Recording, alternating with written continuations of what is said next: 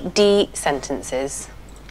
DD sentences is short for description detail sentences.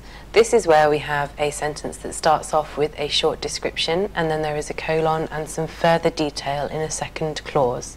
So here we have a short sentence which is a description, and it says the vampire is a dreadful creature. We can make this sentence more interesting and add some more detail by making it into a DD sentence. So now we have the description, the vampire is a dreadful creature, a colon, and then it kills by sucking blood, which is the further detail at the end of the sentence. Here's another short description that we can add some more detail to. It says snails are slow, and then we've got our colon, and the second part of the sentence can be they take hours to travel the shortest distance. So we have a description and some further detail. That's a DD sentence.